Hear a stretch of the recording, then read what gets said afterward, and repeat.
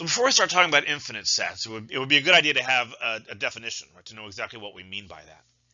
Well, a finite set is one that has a one-to-one correspondence with this set here, right, with a set of numbers 1, 2, 3, and up to some fixed upper bound n, or where that n has to be, I say an integer, obviously a positive integer.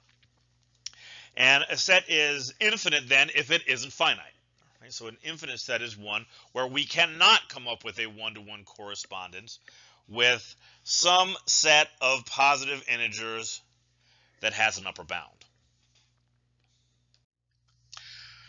Okay, so let's see if we can't start to pin this down then. Exactly how big, if you will, is an infinite set?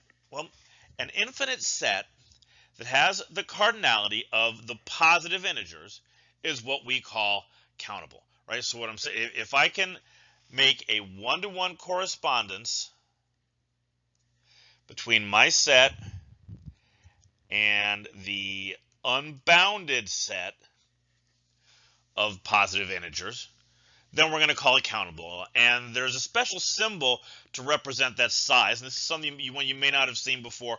Math, we love Greek letters, right? But for this one, we're actually going to go to the Hebrew alphabet. And the symbol that we use for the size of a countable set is this thing here. Right, that letter it's called Aleph. It's the first letter of the Hebrew alphabet.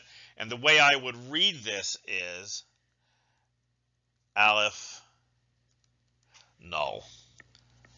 So that would be the size of a countable set. So I've got a statement here, and it's a pretty bold statement, at least at first glance. What I'm saying is the set of all integers is countable, right? But what does that mean? Well, that means that I can create a one-to-one correspondence between the integers and the natural numbers. Remember, the basic idea here is if I can create this correspondence, in some sense, the sets have the same size. Well, really, let's take a look at this visually here for a second. The natural numbers are these numbers here. 0, 1, 2, and up. The integers are all of these numbers plus the negatives. All right, so just at first glance, give or take 0, the integers have twice as many numbers in them as the natural numbers. I mean, you can be forgiven for looking at this and saying, no, they're not the same size. But yeah, it turns out, yeah, they are, because we can create this correspondence. Right, so this is how we do it. Right, I'm going to define f of n to be a function from the natural numbers to the integers. And here's how I'm going to do it. I'm going to say let f of n equal n divided by 2 if n is even, and negative n plus 1 divided by 2 if n is odd. All right, so right off the bat, I want you to notice some things about what this is saying. If n is even, then we're only getting out non-negative numbers. 0 is even, so we'll get even from that one, right? And if n is odd, then we're only getting negative numbers. So hopefully you're starting to see, right, how I'm going to get every integer out of this by the time we're done, right? The positive integers are going to come from this top part, and the negative integers are going to come from this bottom part. All right, so to prove this, I need to show that my function here is both one-to-one and onto, that it is a one-to-one correspondence. All right, so let's see how we can do that. 1, 2, 1. We'll do that part first. And we're going to look at two cases, right? Excuse me, three cases. First, suppose I pick two even numbers. And then let's look at their functional values. F of x1 and f of x2. And you remember how we did these one-to-one proofs, right? I'm going to assume they have equal functional values, y values, if you will. But if that's true, then that means x1 over 2 equals x2 over 2. I'm using the even part of the formula there. But this means that the two numbers are equal. All right, so now let's do it again, right? Let's do it x1 and x2 are both odd. All right, well then again, let's look at f of x1 and f of x2. That would be negative x1 plus 1 over 2 equals negative x2 plus 1 over 2. And you do your algebra thing, multiply both sides by 2, divide by negative 1, and so forth. You end up with, again, the two x values have to be the same. All right, so how about the mixed case? x1 even and x2 odd. Okay, well in this case, f of x1 cannot equal x2.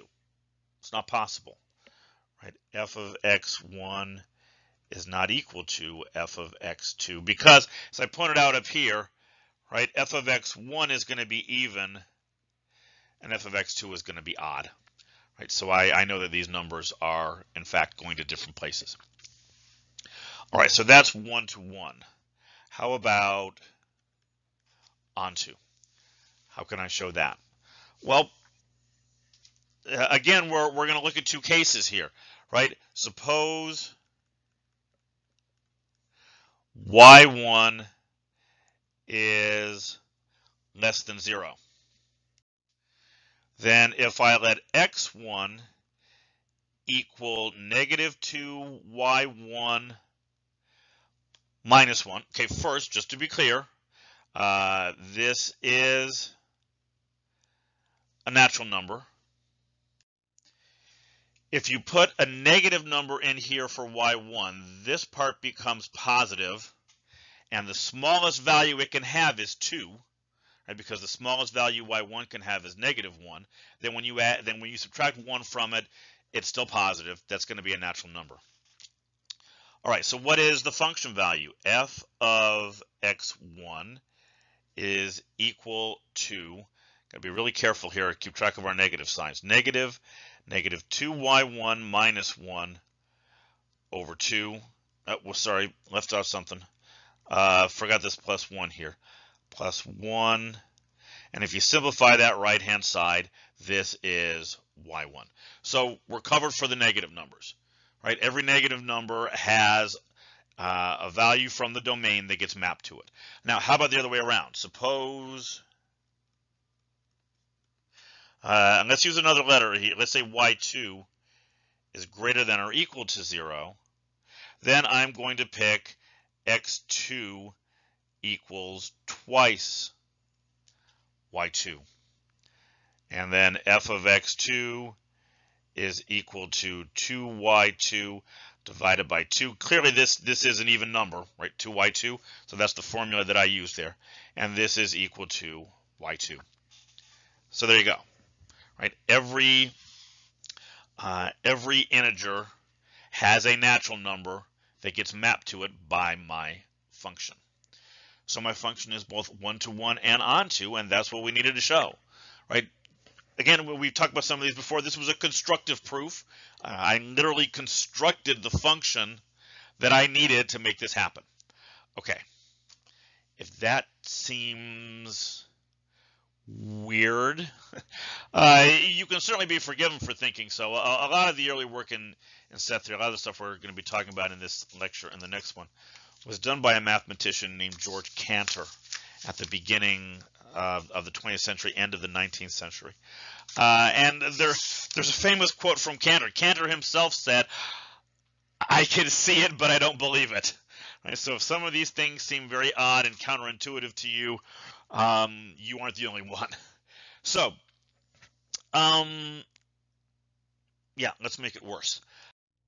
So now I'm going even further down that rabbit hole. Now, not only am I saying that the integers and the natural numbers are the same size, in a sense, I'm saying that the rational numbers, positive rational numbers, and the natural numbers have the same size.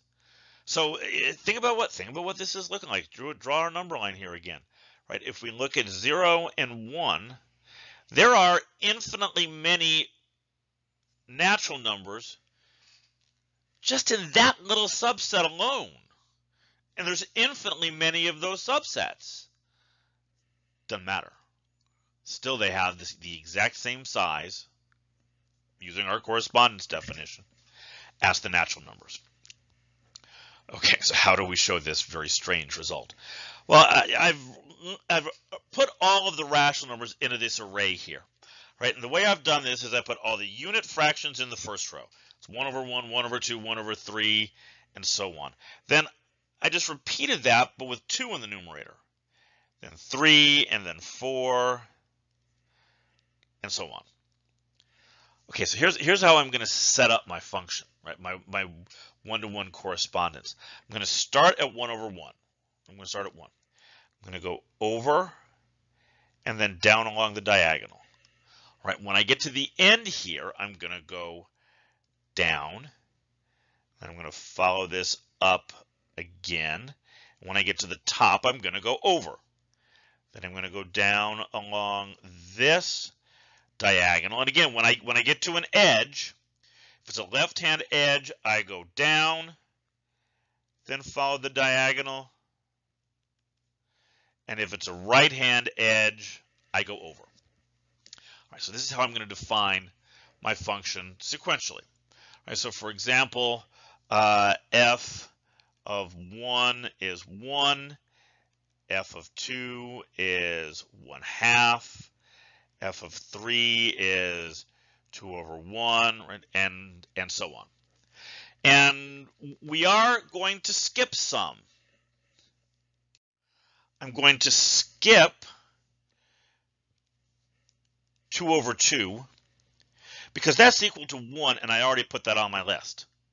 So I would also skip 3 over 3 and 4 over 4. And I'm going to skip 2/4 because 1/2 is already on my list, right? So anytime you get something that has the same value as something that you've already included because it can be reduced, just don't add it, right? Don't put it into the function. So the first thing I want you to notice is that this function is on 2 because I was very methodical about the way I laid out my grid. Every rational number appears on this list.